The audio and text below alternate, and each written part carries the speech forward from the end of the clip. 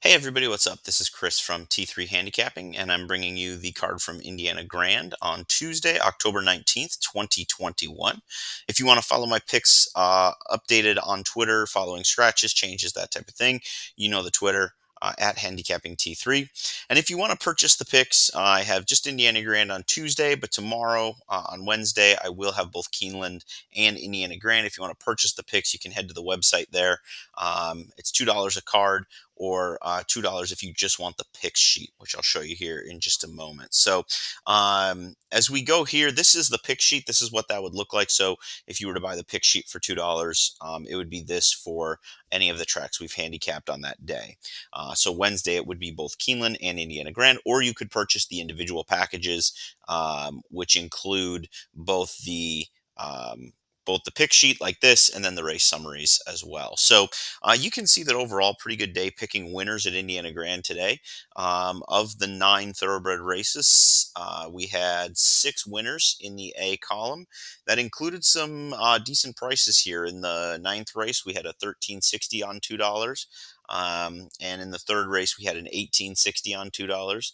We did have a $19 winner and a $22 winner on the C line, which was good for some of those horizontal plays. And in fact, if you had used the betting guide that's on our About the Products page, one of the suggestions for pick threes and pick fours and pick fives is to use an all A with C. And so it would have been very feasible that you could have hit the pick four quite easily today, both early and late. The late one paid off somewhere in the, I think, $700 range, and the early one was right around $300, just a little under that. So certainly a lot of ways for you to be profitable here based on that. And I hope that those of you that use the free code for Monday enjoyed the product and are looking forward to purchasing the product on Tuesday to help parlay some of that success. Now, one thing that was different about the track today on Monday is that we were off the turf because of some moisture that they had in the area, and you could really see some of those outside flopping moves coming from off the pace, leading to some victories. So that's something you're going to want to pay attention to, how long it takes for things to dry out.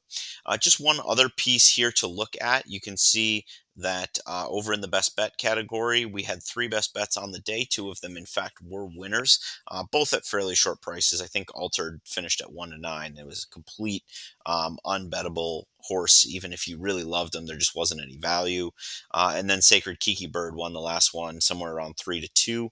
And then El Bohemio ran a decent race, but just got burned up on the front end and faded from first at the head of the stretch to fourth overall. So that's where we stood after today. But like I said, a pretty good day, and we're looking to parlay that into some success here on Tuesday.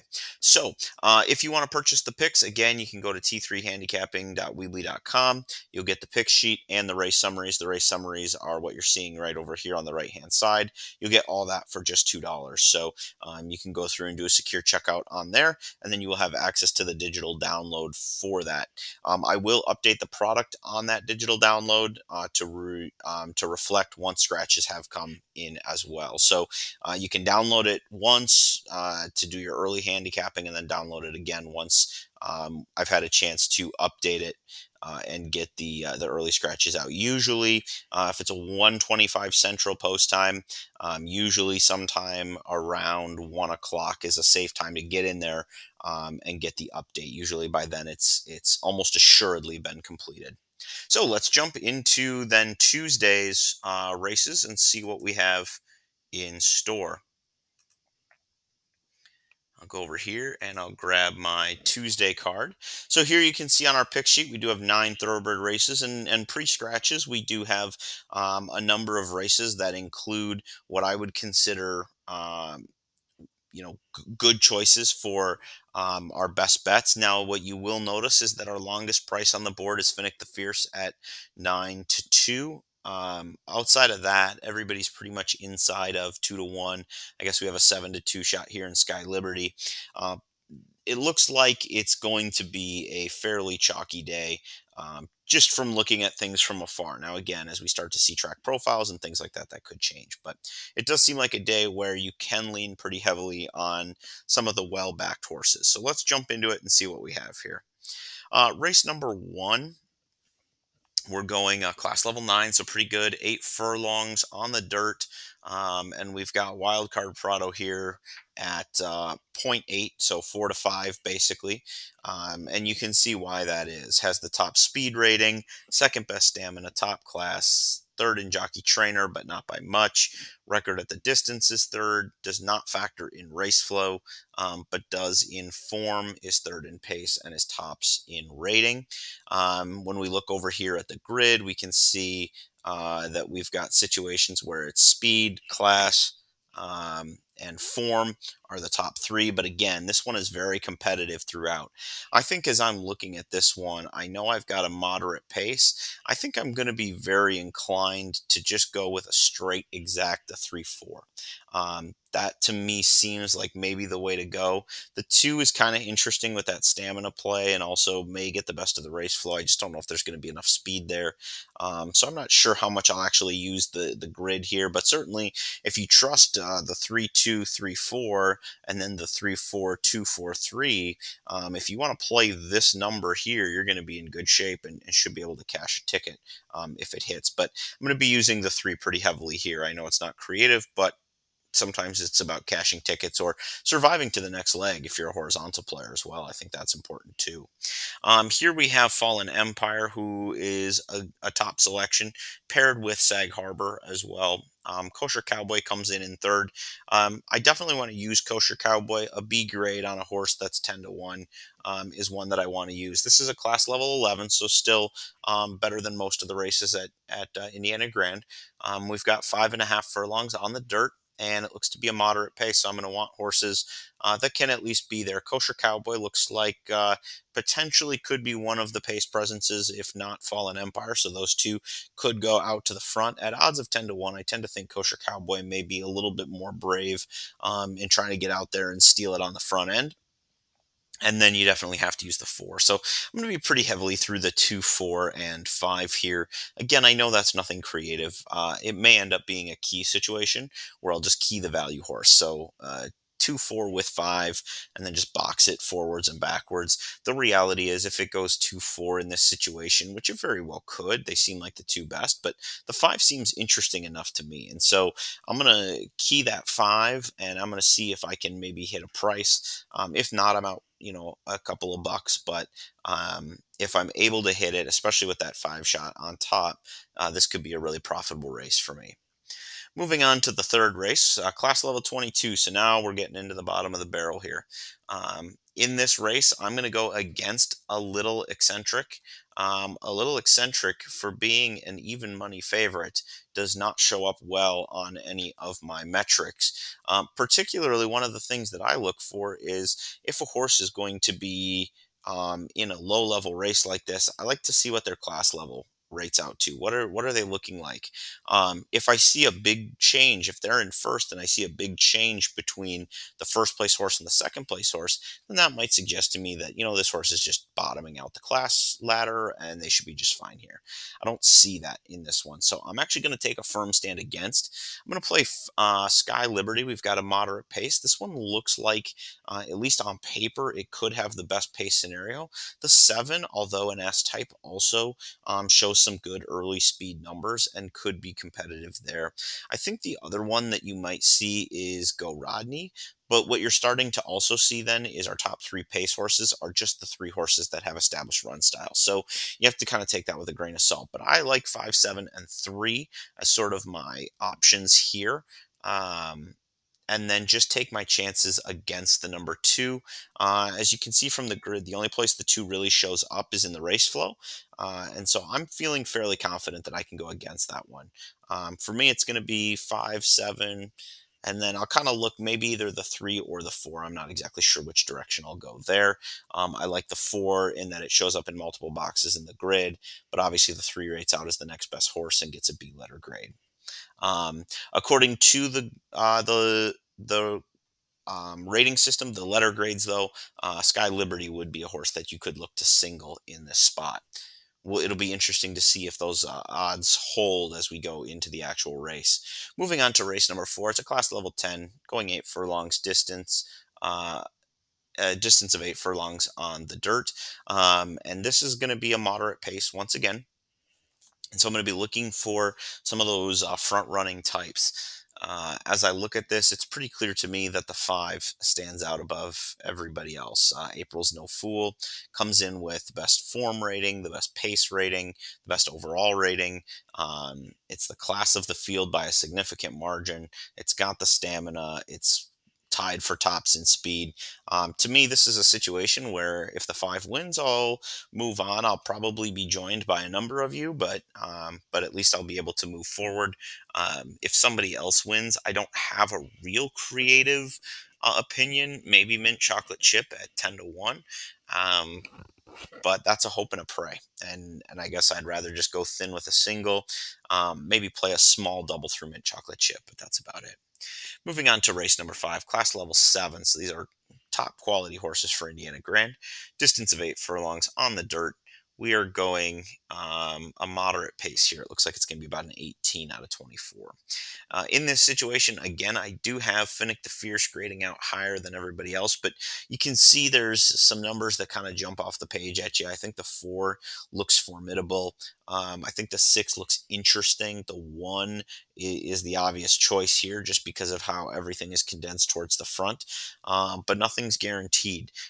Nevertheless, I do think I'm going to want to go really heavily through the 1. When I look, I mean, contact tracing is supposed to be the favorite. And I can see that 90% at the distance, which um, is a positive number, a decent speed figure. You're talking 90 versus 97. Um, so there's that piece of it. But other than that, I'm not terribly impressed by this horse. Particularly, again, we look at class. You've got, horses coming in at 5, 6, 6.8, and then 7. So there's a big gap back to where that horse is. So I think I'm going to go ahead and I'm just going to play against the favorite here. That makes the 5 being singled much more palatable in that previous one.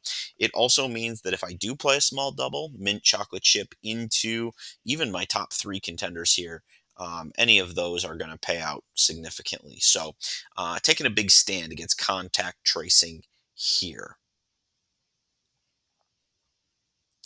Moving on to race number 6, we've got a class level 14, so fairly typical for Indiana Grand.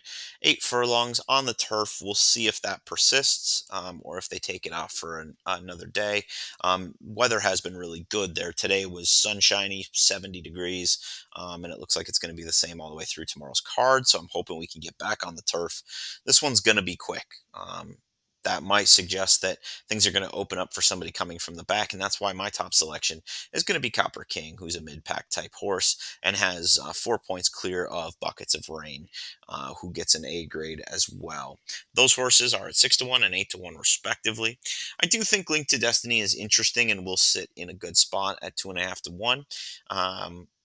When I have a spread of 3 horses and one of the horses at 2.5 to 1 or 5 to 2, I'll typically, kind of decide if I want to play that horse or not. In this case, because I'm playing so heavily against the favorite in the previous race, I don't think that should be a problem, horizontally speaking, to go against that.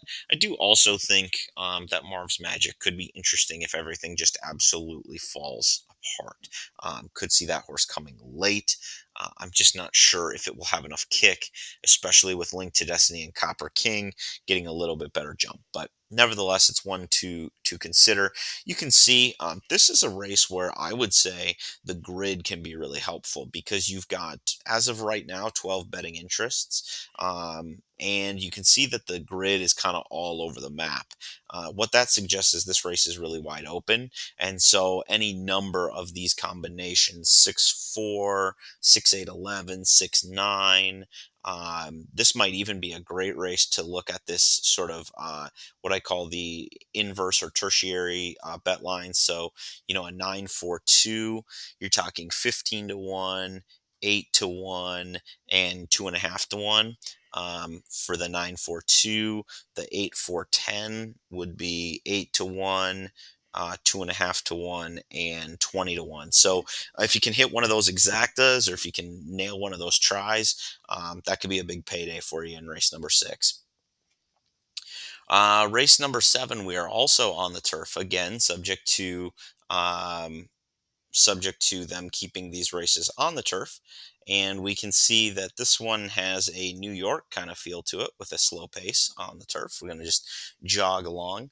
To me, that's an interesting one because you can see that Jimmy Dan, the number 2, came out to be the top rated horse here. But you can also see that Jimmy Dan is a little bit slower running. This is one where I'm kind of inclined to use a horse that's got a little bit more early speed. And, as I'm looking through this, I mean, somebody like a K Rules, or even like Biggie, or Tempo Rubato, as I'm looking at those horses, they may be interesting just because if the pace is going to be slow, I don't want a horse that's coming from 5 or 6 lengths out of it. 3 to 4 I can live with. But if they're going to be coming from out of the clouds, that's going to be problematic. So for closers, I'm going to be looking for early speed on closers, which is not typically something that you necessarily pinpoint. But I think it's going to be important because if a horse at Indiana Grand, especially if there's some give in the turf, if they give up too much ground to the leaders, it doesn't matter how much late kick they have, they're just not going to get there in time. So this is a race where I don't have a great handle. Once scratches happen, maybe I will have a better idea. But for right now, I'm going to kind of blanket this field. I'm going to try and use as many as I can in my horizontal strategy. I'll have A and B tickets, but I will have probably every single one of the C covered as well. And again, with scratches, that may change. There may be clarity. But for right now, this one to me seems like a race that's going to be really wide open, and being on the turf doesn't help. Moving on to race number 8, class level 17, 5.5 furlongs on the dirt. Moderate pace for this race. And I've got 2 horses that to me really stand out above the rest. That's Malibu Classic at 8 to 1. I really like this horse. Bold Busyness is one that is definitely going to probably take some money, is a favorite and is well deserving, but at the same time is going to be coming from that mid pack. And so I like that. Potentially the 9 could have that best early pace and could get the best of the race flow here and carry it beyond what I think is a more talented runner in the number 3. I will use both, but I will be rooting heavily for the 9. The 9 post position was extremely successful yesterday. At least 3 or 4 winners come out of Indiana Grand post number 9. So that at least seems to be working in this horse's favor at a decent price. But we will definitely use the 3 and the 9. May include the 5 as well, just because it will be forwardly placed and does get a B minus. But definitely the 3-9 stand out as the top 2. And then coming into our last race, this is going to be a slow one. And you've got Mohit, who comes out as my top selection, is well clear. And you can see this one is dominant in the ratings, just up and down the line. Um, as I'm looking down at my other options, you can see almost every horse is in with a chance to win in this race. Everybody gets a grade except for the number 3 horse. Certainly Candy Curl and Alpine Ghost are interesting at those prices. The only problem is the price is a little deceiving because Mohit is such a low price in this race. You've got Candy Girl and Alpine Ghost who look good at 6 to 1 and 8 to 1, but when you really look at what those prices are, it's 3rd choice and 4th choice. So the value in horizontals may not be quite as good as you would get just playing in the win pools there. I do think if I was going to play somebody else, I would play Alpine Ghost. I do recognize that this is a slow pace and I'm asking a horse to come from out of it, which is why if I could use Candy Curl and Alpine Ghost together, I would. But I think if I did that, I'd have to say Mohit's going to lose. And honestly, depending on where I'm at the end of the day, that might be something that I'm willing to take a shot at, especially if I'm on house money, just to say, look, this is not a great level of horse. No horse should be favored under even money. That's just bad value. I'm going to see if I can beat it and, hope that one of the 2 other really likely horses come in. If they do, I've not only beaten the favorite, but I've also beaten Loot the Moon, which would be the 2nd choice. And so maybe I can hit it there. If Mohit is a super heavy favorite, then it might be a situation where I include Loot the Moon and pretty much feel like if Mohit doesn't fire, then I'm going to take things down. So that's kind of how I'm going to play that last one. It does seem like a deserving favorite, and I don't like to play against best bets. but the price just may be too short on that one. So it may be either a play against, or it might just have to be a pass race. So that concludes the Tuesday card, the 9 race thoroughbred portion. There is a quarter horse race after that, maybe one or maybe two. I can't remember off the top of my head, but that concludes the thoroughbred portion. Again, if you want to purchase the products, especially after scratches, I think a lot of these graphs here, the race summary sheets, can be really helpful after scratches. It's just $2 for the card. So if you want to get those once the scratches come out, you can go to my website, t3handicapping.weebly.com, and go ahead and purchase the Tuesday package, which will be Indiana Grand, both the pick sheet on page 1, and then all of the subsequent race summaries. Don't forget to check back on Wednesday for Indiana Grand, as well as the ability to purchase the Keeneland package as well. So good luck to you on your Tuesday at Indiana Grand. I hope you cash lots of tickets, and thank you for your continued support of T3 Handicapping.